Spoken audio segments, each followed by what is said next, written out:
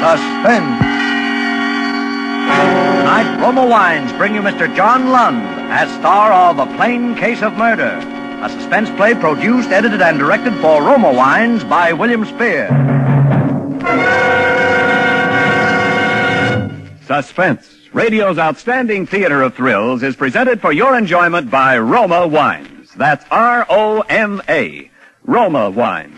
Those excellent California wines that can add so much pleasantness to the way you live, to your happiness in entertaining guests, to your enjoyment of everyday meals.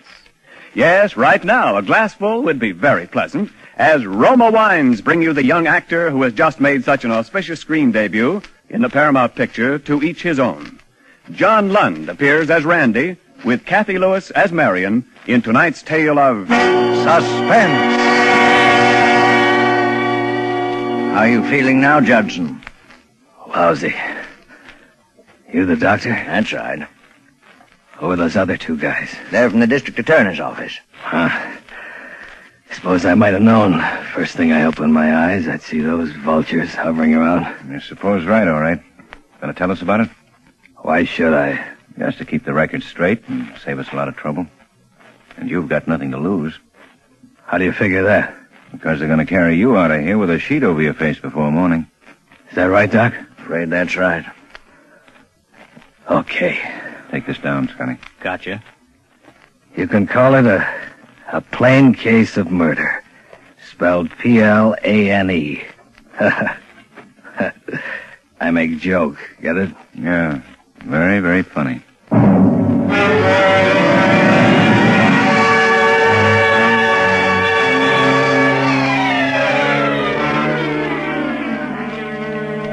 I'd been home 3 weeks when I finally broke down and called her, and she said to come on out. Her husband wouldn't be home. It's funny. I'd already met Dorothy, but I called Marion anyway. Maybe I was crazy with hate even then. Maybe it was what I'd been through. Stuck in one of those civilian concentration camps out in the Philippines for 3 long years. And all the time dreaming about Marion. Making up endless little scenes about how happy I was going to be when it was all over with Marion. Till it seemed that all I was living and fighting for was Marion. The whole war was just for Marion. And then to come back and find she's married to this other guy. Something like that'll do things to you, no matter how good you are. And so, when she told me to come out, I went. Why? A sort of horrible fascination, I suppose, to see it with my own eyes. Because I already knew from everything I'd heard that she'd married the guy for his money. And that the Marion I'd been dreaming about all those years was just another cheap little gold digger. I went up to the big front door and rang the bell. She must have seen me coming up the drive, because there she was right away to let me in herself. My dream girl, Marion. Randy. Hello, Marion. Hello, Randy. You mind if I come in? Of course not. Come on in here. It's a little more private. What do we need to be private about? Oh, I thought we'd like to have a little talk. Sure. Let's have a little talk. Oh, Randy, please don't be bitter. Don't you see I couldn't help it? Ed's such a wonderful person. I know you'll like him. I can see why you like him. Oh, no, Randy, it's nothing like that. I thought you were dead, and then Ed came along, and, well, we fell in love, that's all. A person can't help falling in love, can they? You never tried to find out how dead I was, though, did you? Oh, Randy, I did. I tried every way there was. I checked on that. There's no record that you ever tried. But I did. I swear I did. Okay, skip it. It's really a lovely place you got here. Yes, isn't it? You can see the property better from over here. Ed owns all this part of the valley, clear over to those trees. You can see him up against the mountain, you see? You see him? Uh-huh. What's he do with it all? Oh, nothing much. You see, Ed's real business is cattle. Of course, this isn't cattle country. He's visiting one of his cattle ranches now. Oh. He away quite a lot? Yes. Randy, tell me about you. I saw in the papers a big welcome they gave you and all you'd done out there. It must have been awful. Wasn't fun. Well, what are you doing now? Well, in a way, you know.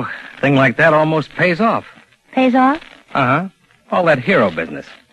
You know, I was out there for a commercial aircraft company. selling private planes to sugar growers and gold miners and so on? Yes. Well, the first thing that happens is that the company makes me vice president in charge of sales. $75,000 a year. 75,000. Uh-huh. And then the movies want to do my life story. And they discover that I've got such great executive ability, they make me a part-time producer. Another $50,000. Then, of course, a percentage of the picture and the story price itself will come to, about another $250,000. Well, Randy. And then, through contacts in the aircraft business, I run into some guys in the oil game, and that pays off. I don't know. I figure I'll be able to retire in 3 or 4 years with a cool $1 million. Oh, make more, of course, if I wanted to stick to it. But why be a hog? Why, Randy, that's wonderful. I never dreamed. Right then and there, I knew I had her. I don't know what had made me tell her all those lies to begin with. Just for the satisfaction of watching her show her hand and jump at it, I guess. But now I knew I had her. And as she talked, as I saw that greedy gleam coming into her eyes, I began to know what I was going to do about it. Well, Randy Judson, a big, rich, famous man. Oh, I'm so happy for you, Randy. They're even talking about running me for governor. Yeah, funny things fate does. Well, Marion, I've got to run along. Oh, Randy, must you? Yeah, there's a new field we think is coming in today. Net $1 million a year if it does. Oh, well, all right, I'll walk you to the door. All right, thanks. Well, goodbye, Marion. Randy. What? Don't you want to kiss me goodbye? You know I do, Marion. Oh, Randy. Randy, seeing you again, I'm afraid I made a terrible mistake. Yes, Marion. I'm afraid you have.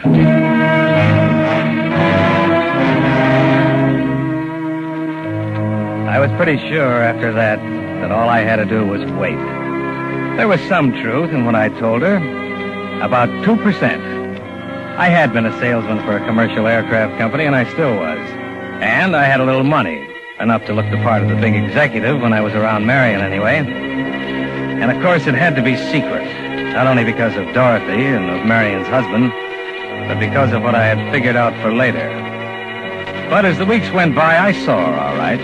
I saw a lot of her and waited. And I didn't have to wait too long. Oh, Randy, I love you so much. I know you do, baby. Randy, what are we going to do? I don't know, Marion. Oh, there must be something we can do. Divorce? Oh, he'd never give me a divorce, you know that. Never. Yeah. It's just one of those things, I guess. Oh, Randy, I can't go on like this. Something's got to happen. Nothing's going to happen, Marion. It could. What could? Something, anything. Just so I could be free and be with you. There's only one thing that would do us any good. Things like that do happen. If somebody makes them happen. You want to kill him. Randy, I know it's terrible. I just know it's wicked to even think of such a thing. But you do. Yes. What's stopping you? Oh, I'm afraid. Alone. You mean you want to kill him, but you want me to help you to kill him? Yes. Yes. Yes!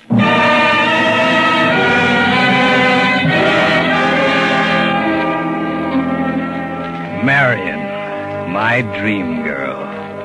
Oh, I agreed to help her, all right. Sure I did. I planned it for her. First, there was the plane. That was going to do several things for us. And, of course, my being an aircraft salesman made it easy. Marion suddenly became interested in aviation.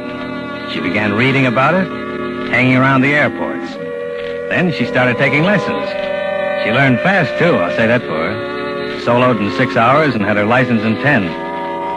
All this time, I stayed out of the picture and just waited. And went out with Dorothy once in a while. This was the build-up. It lasted about 6 weeks until I got her call and went out there. My name is Judson, Mr. Dunham. Oh, how do you do? I've certainly been hearing a lot about your product lately. Oh, by the way, this is my wife. Mrs. Dunham? How do you do, Mr. Judson? Oh, my, she really is a beauty. It's a two-place job, you see. Plenty of room in the fuselage for baggage. Uh-huh. 150 horsepower engine, variable prop.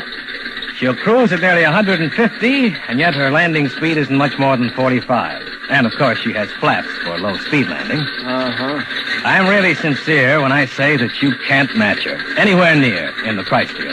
Well, I don't know much about it, but if that's what Marion wants... Oh, Ed, you're a darling. Well, that's the way we like to make a sale. How about a little spin?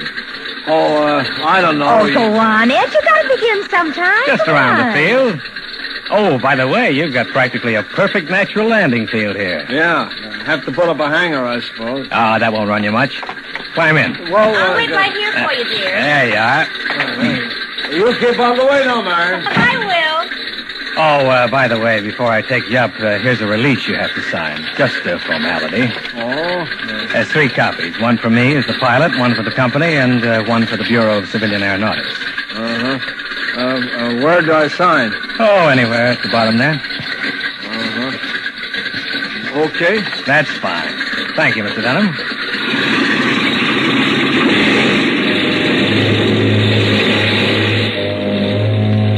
It's funny. In spite of everything they tell you about reading anything you sign, the average man will glance through the first copy and sign the others without looking, particularly if he's nervous or in a hurry. That's what he did. The first 2 copies were just something I dreamed up, because there's no such release anyway. But the last was a blank piece of paper. And when he signed that, he signed his own death warrant.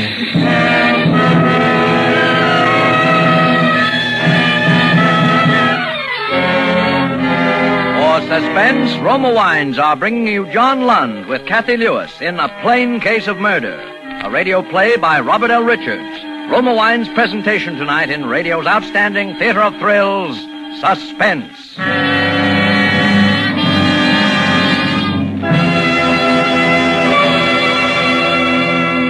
Between the acts of Suspense, this is Ken Niles for Roma Wines. Next week is National Wine Week, and throughout California, gay festivals will mark the occasion, celebrating the vintage from which will come another taste treasure of fine Roma wines. For this year, as always, Roma master vintners are choosing the choicest grapes of California's richest vineyards to bring you better tasting wines. With unmatched skill and the world's finest winemaking resources, Roma vintners patiently, unhurriedly guide this vast grape treasure to tempting taste perfection. Then, along with Roma wines of years before, this abundance of taste richness awaits selection from the world's greatest wine reserves for your pleasure. The result is finer taste, always in every Roma California wine, be it sherry, port, muscatel, burgundy, or sauterne. That's why more Americans enjoy Roma than any other wine. Let Roma wine add pleasantness and good taste to your living. Tomorrow, enjoy Roma, R-O-M-A, Roma wine, largest selling wine in all history. And now Roma Wines bring back to our Hollywood soundstage John Lund as Randy Judson, with Kathy Lewis as Marion Dunham in A Plain Case of Murder, a tale well calculated to keep you in suspense.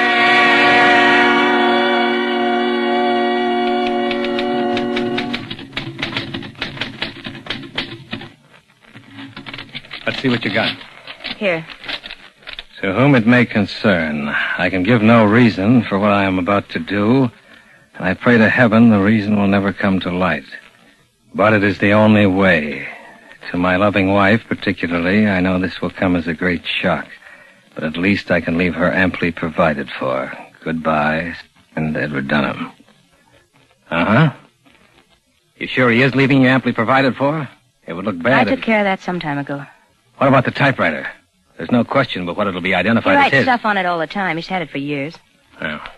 You want me to keep this, or will you? No, I'll keep it. All right, doesn't matter. You're positive the gun is registered in his name? Yes. And he'll be alone tonight? Yes, we've been through all this. I know. But I don't want any mistakes. This is no penny ante. Now, you got your reservations? Yeah, I checked again this morning. Okay. Now, you better leave in plenty of time. You want to be sure and make Phoenix before that little airport closes down. I know. I'll come down back of the house tonight a little beforehand, say 12:45. Be sure you don't use any throttle coming in. A long glide. Cut your motor as far out as you can. Yeah, I will. I'll be on time. You've got to get back to Phoenix before daylight. And when you put through that call to me, lay it on thick. I will. And don't worry. I'm not worried. No? I don't think you are.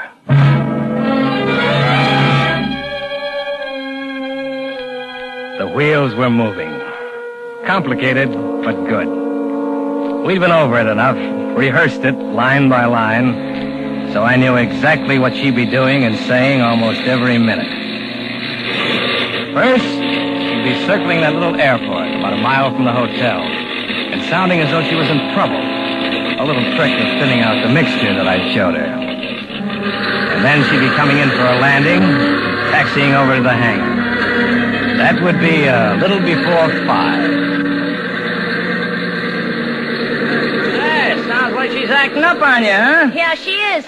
I didn't think I was going to make it. Oh, carburation, maybe. Exhaust valve sticking, I think. Yeah, that could be it, all right. Yeah.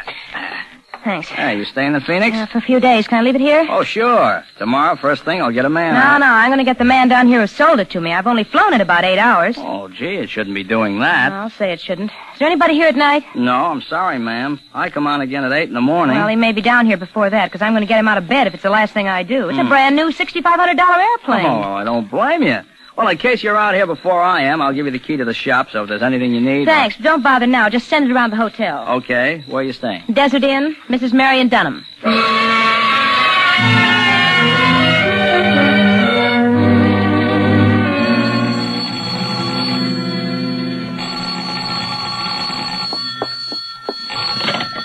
Hello. This is the hotel operator, Mrs. Dunham. I have your call to Los Angeles now. Oh, yes, thank you. Go ahead, Los Angeles. Hello? Mr. Judson, this is Marion Dunham. Who? Oh, how do you do, Mrs. Dunham? I don't do so well, Mr. Judson. In fact, if you ask me, I'm lucky to be alive. What? I'm mad, Mr. Judson. I think I've got a right to be. I started out for Phoenix today in that airplane you sold me. I just barely made it. I don't see why a brand new $6,500 airplane could possibly... Well, I can't understand it, Mrs. Dunham. What seemed to be the trouble? Well, an exhaust valve or two just burned up, apparently. Plane's absolutely useless to me in the condition it's in now. I doubt if it'd even get off the ground. I quite understand, Mrs. Dunham. I'll send a man down I don't want first just thing. a man. I think you ought to come down here and look at it yourself, Mr. Judson. I should come. Why, there's nothing in particular that I could Well, do. are you responsible for these planes you sell to people, Mr. Judson, or aren't you? Well, Oh, all right, Mrs. Dunham. I'll be down first thing in the morning. Where are you staying? The Desert Inn. The Desert Inn. All right, Mrs. Dunham. Tomorrow morning, then. Well, thank you, Mr. Judson. Good night. Good night, Mrs. Dunham.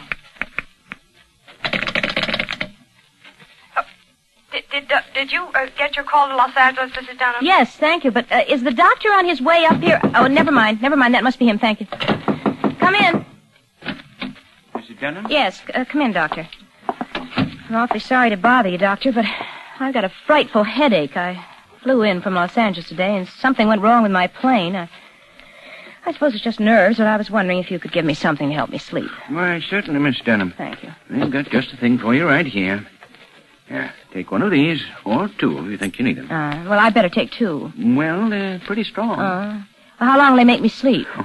You'll be dead to the world for a good 8 or 9 hours, particularly if you take two. Well, thank you, Doctor. I'll go in and take them right now. Would you mind hanging that do not disturb sign on the door when you go out? Why, not at all, Miss Dunham. Not at all. Good night. Good night, Doctor.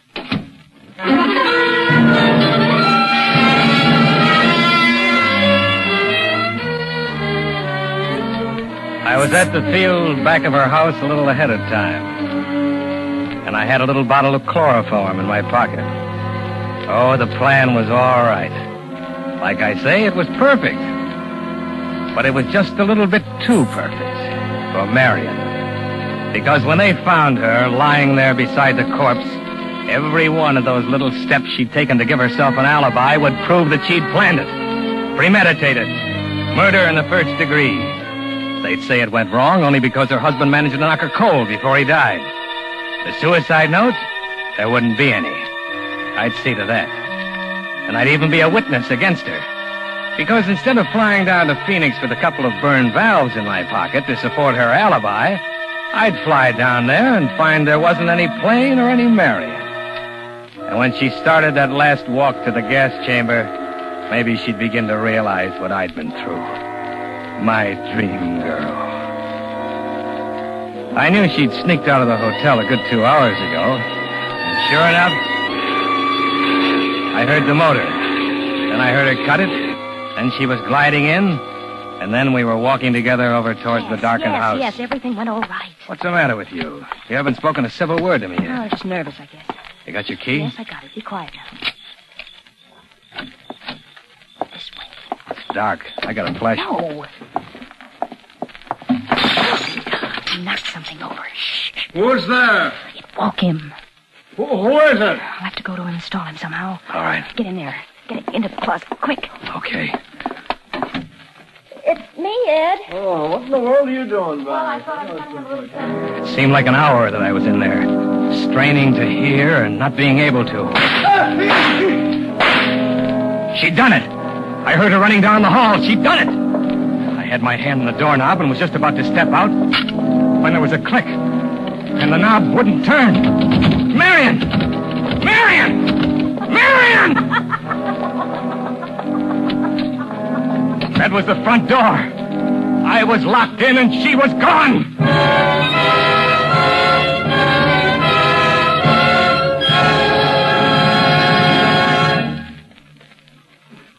For a moment, I almost fainted. Because I could see just how she'd planned it. Just what I'd planned to do to her.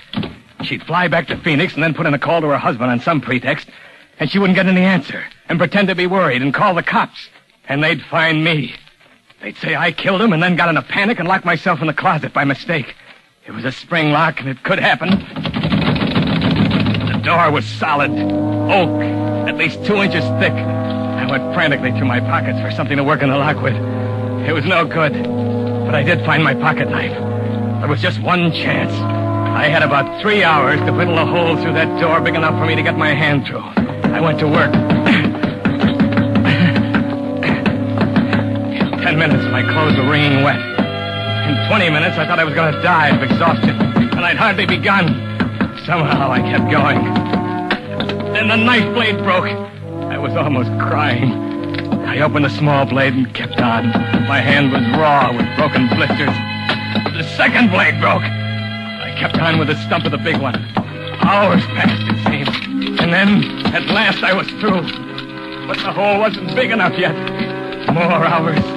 And then I tore half the skin off my hand and got it through. I opened the door. I was free.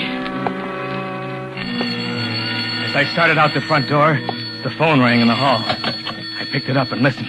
Phoenix, Arizona, calling Mr. Edward Dunham. Hello? Hello? Operator? I put the phone quietly back. That would be Marion. That meant that she'd call the cops next, and they'd be out to investigate. I only had a few minutes left, but there was still my plane. I started running across the field to where it stood. If I could get off in that plane, I had a chance, a good... And then I stopped. Marion. She'd fly back. She'd land right on this very field.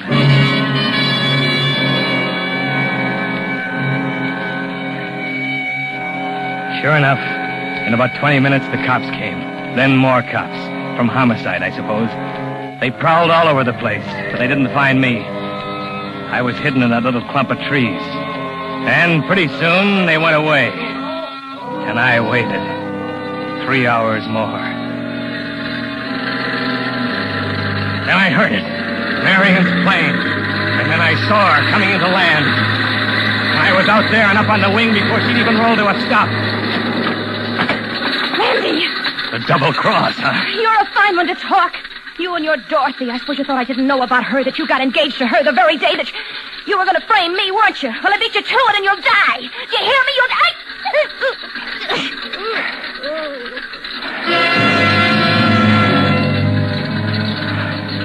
She was dead when I let go of her. My dream girl. But I had to get out of there. The cops had seen her land. They must have seen me, too, because they were running out on the field and began shooting as I took off. But something was wrong. Maybe Marion had even figured on this. I don't know. I remember fighting to pull it up, and then those trees coming at me. And the crash, and the fire.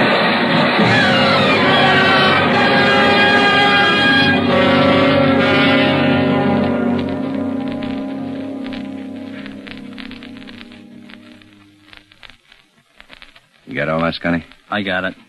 How is he, Doc? Not so good. Here, Judson. Sign here. Sure. I'll sign. Hurry up, sign it. Sign. Hey, Doc. He's gone. Dead, huh? Dead. Fine thing.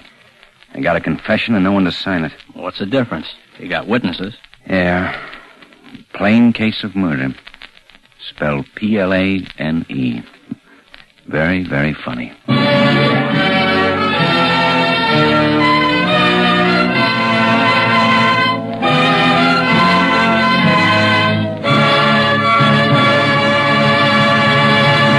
Suspense. Presented by Roma Wines, R-O-M-A, made in California for enjoyment throughout the world.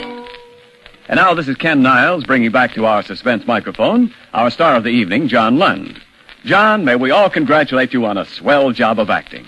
And may I, too, offer you the thanks of the Roma Wine Company with this gift basket of Roma wines. Oh, thanks a lot, Ken. And my thanks to Roma for the basket. You know, at this point, I should be able to ad-lib an immortal line about wine. But all I can think of is a jug of wine, a loaf of bread, and now.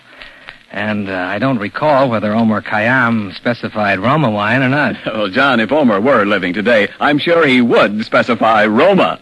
Because for both host and guest, there's real pleasure in the tempting nut-like taste of Roma California sherry. Golden amber Roma sherry assures tasteful, gracious hospitality for the party giver, satisfying enjoyment for guests. No wonder famous hosts from Hollywood to Manhattan praise Roma sherry as the perfect first call for dinner. The all-occasion wine for entertaining anytime. Roma sherry before dinner. Sounds good to me. Well, John, Roma sherry is good because starting with choicest grapes from California's finest vineyards, Roma sherry is patiently, unhurriedly guided to tempting taste perfection by the unmatched skill of Roma vintners, by the unequaled resources of Roma's famed wineries. Then, along with Roma wines of years before, Roma sherry awaits selection from the world's greatest wine reserves for your pleasure. So for better taste, always insist on Roma wines. Remember, more Americans enjoy Roma than any other wine. Ken, speaking of things that most Americans enjoy, who's for Suspense next Thursday? Well, it's going to be a particularly unusual and original show next Thursday. The play is called The Man Who Wanted to Be Edward G. Robinson. And our star, of course, will be... None other than Edward G. None other, indeed. He'll play two roles. He'll be a sort of a switch family Robinson. Well, I'll be listening. Oh, by the way, I hope nobody was too surprised that Mark Stevens and I switched dates tonight. However, to each his own, to each his own. Well, good night, John. We'll be looking forward to seeing you in Paramount's Technicolor production, Perils of Pauline. Next Thursday, same time, you will hear Mr. Edward G. Robinson as star of Suspense. Produced and directed by William Spear for the Roma Wine Company of Fresno, California. By giving generously to your local community chest, you can be sure that you are supporting most wisely and effectually the friendly, neighborly services which are a genuine help to your community day after day and month after month throughout the year.